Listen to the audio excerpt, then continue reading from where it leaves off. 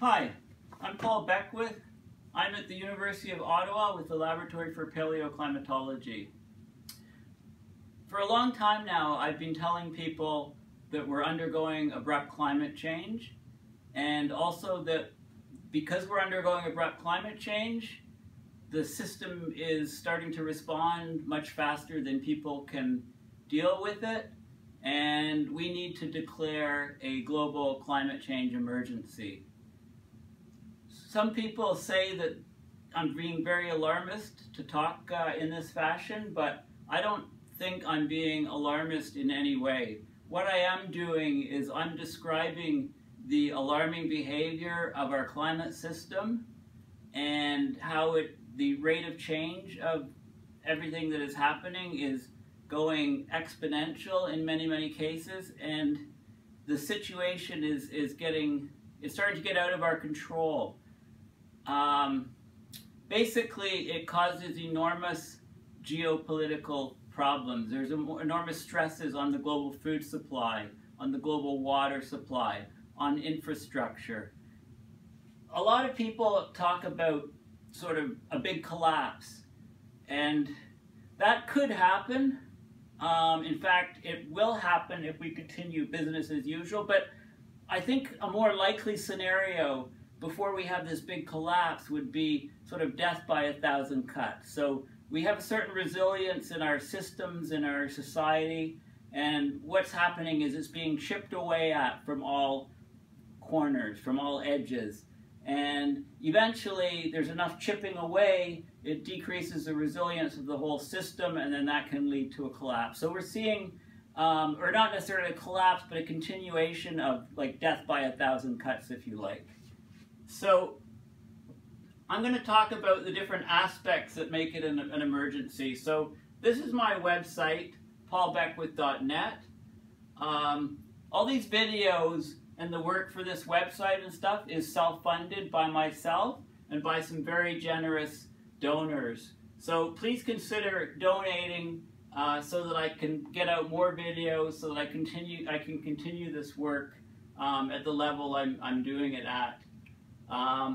If you go down, if you scroll down a bunch of to a bunch of different blogs, there was an incident with the Washington Post about jet streams crossing the equator.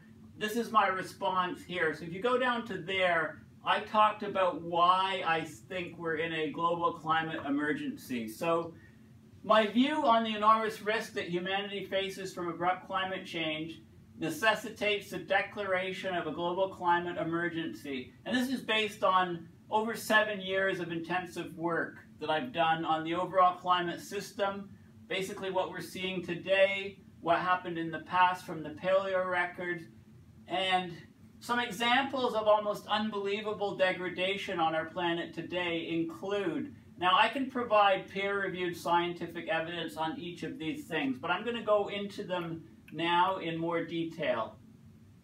So what we have here, so first of all, like there's no particular order necessarily to this, but these are some of the key points. The ocean acidity has increased over 30% in the last few decades. So what does this mean? We measured the ocean acidity by the pH. And if the pH is 7, it's neutral. The open ocean, a few decades ago, say 30 years ago, was 8.20 was the pH, and at the surface. And now when we measure pH at the surface on a global basis, there's different ways of doing it, we get a pH of about 8.1. A few years ago, people thought it was 8.05. But 8.1 is more realistic number. And so a drop of 8.2 to 8.1 doesn't seem like a lot, but the pH is a logarithmic scale. So therefore, it is, 8.2 to 8.1 is a 30% increase in acidity. The lower the pH number, the higher the acidity. Why is this a problem? This is a problem because the base of the food chain, the phytoplankton, there's different species of phytoplankton. There's diatoms whose backbone shells are based on silica or glass, but there's coccolithopores and other phytoplankton whose backbone is based on calcium. And when the ocean is too acidic, the calcium shells, the backbone cannot form, or the backbone of existing phytoplankton gets dissolved. It's not just the phytoplankton, but it's things like clams and lobsters. Anything with calcium in the backbone is threatened by increasing ocean acidity. So if we lose large chunk of the phytoplankton, the coccolithopores, then this threatens the entire marine food chain. This therefore threatens human food supply, for example. It threatens the entire marine food web. It threatens the high acidity of the water, breaks apart coral reefs, for example. This is a huge problem. This is an enormous problem, and people do not talk about the oceans enough. But the oceans are in great peril from ocean acidification. The only way to reduce the ocean acidification is to reduce the CO2 levels in the atmosphere and or the oceans, because if it's a dynamic balance. So if you reduce CO2 levels in the atmosphere, then there will be less going into the oceans, so the oceans will lose CO2 out to the atmosphere and become less acidic. If you remove the CO2 from the seawater, which may be easier to do than removing it from the atmosphere, then more CO2 will go from the atmosphere into the oceans, reducing CO2 levels. Okay, so this is a huge problem. Another one, oxygen levels in the ocean are declining 6 times faster than oceanographers expected. Oceanographers have been a bit lazy, and they know how things change with depth over a long period of time. So for the last 50 years or so, when they're calculating oxygen levels, they're looking at how things are changing with depth, how much is at the surface, and how things change with depth. And they haven't been properly calculating things based on the Arrhenius equation and other standard equations in chemistry that would indicate the solubility of oxygen versus temperature. So the oceans are warming up, and therefore they're not able to dissolve as much gas. It's interesting because warmer oceans can absorb solids more easily, such as salt, for example. The saturation levels go up, but gases, it's the opposite. So the oxygen levels are actually declining much faster than the oceanographers expected. So in the fall, there's a meeting with the Royal Society in the UK on this very topic. There's a very good discussion of this, oxygen levels in the ocean, on Radio EcoShock. Alex Smith interviewed some oceanographers on this topic. Okay, global ocean circulation patterns are being disrupted. Okay, we know this is happening. There's a persistent pool of anomalously cold water south of Greenland that's disrupting flow of the Gulf Stream. There's been very warm and persistent pool of water in the northern Pacific Ocean off the west coast of North America. So the ocean patterns, the ocean currents are reconfiguring on our planet. This is an enormous change. And one thing that's happened with this cold pool south of Greenland, thought to be due to meltwater, or the Gulf Stream used to go through that region and now it doesn't, it goes underneath, so the water's colder there, is that the Gulf Stream slowing down is then pushing more water onto the continental shelves off the eastern coast of the US, raising sea levels. So sea levels are rising faster off the US Northeast, faster than just about any other place, well, faster than most places around the world. And in fact, from 2010 to 2011, it looked like the Gulf Stream almost shut off, and that water piled up along the coast, and there was a sea level rise of 125 millimeters in the space of a year or so, and then that tapered off. So we're seeing also extremely warm waters off the east coast of the US. So we've disrupted the atmospheric patterns, the jet streams. We've also disrupted the ocean circulation patterns. Okay, CO2 levels. CO2 levels in June 2016 are higher than those in June 2015 by about 4 ppm. This is a startling ramping up of atmospheric greenhouse gas concentrations. Supposedly, anthropogenic or human-caused emissions have been leveling off in 2015 and also in 2014. Yet CO2 levels are rising. In 2015, the rise was just over 3 parts per million. In the historical record, typical rises were about 1, since the Industrial Revolution or this last century.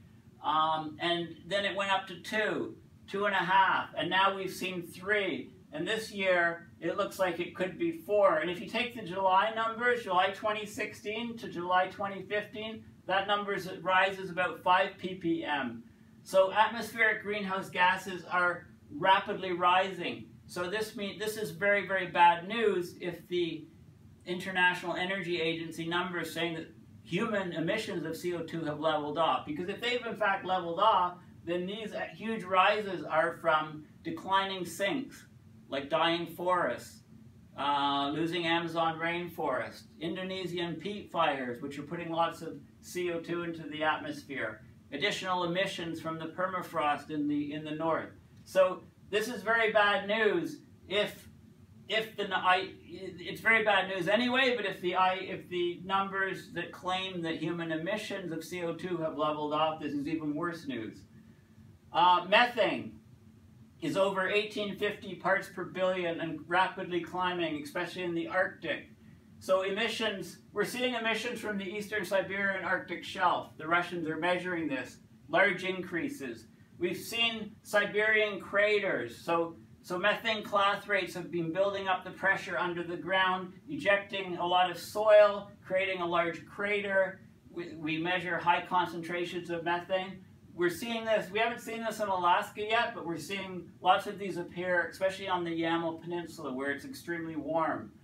Also, permafrost ringing the Arctic is increased. So this is, so permafrost both on land and in marine sediments. Recently, there was an article about how the ground, people were walking on the ground and it was like a sponge. It was like a sponge mat. And when it was punctured, then the methane levels were extremely high coming out of that. So we're seeing lots of phenomena that are occurring because of the extremely rapid warming in the Arctic, and it's affecting, it's increasing methane levels coming out. Global temperatures continue to spike up and exceeded the Paris 1.5 degrees Celsius target for an entire month this year. Okay, so the temperatures, if you do plots of the temperatures of other years over time, and then you do 2016, we're way up here. We're way off the charts. You know, we surpassed 1.5 degrees Celsius, you know, for an entire month. For a few days, we surpassed 2 degrees Celsius. So the 1.5 and the 2 degree numbers from Paris are really fantasy. Okay, I don't see any possible way that those numbers can make any sense with the lags that are built into the system. Remember, the worst effects of the gases that we put in the atmosphere are not being realized because there's a big lag in the Earth's system. So we've got these things to look forward to over the next decade, even if we completely slashed fossil fuel emissions now. The global biodiversity has decreased by 50%. If you look at biodiversity numbers, where, you know, projections to 2100 or even to 2070, 2050, we're talking about a loss of 40 or 50% of all species. So this is not just climate change, this is also monocultures, monoculture agriculture, the way you have to look at the whole ecology, you have to look at the whole food chain, and if we lose key species, then it ripples through the food chain.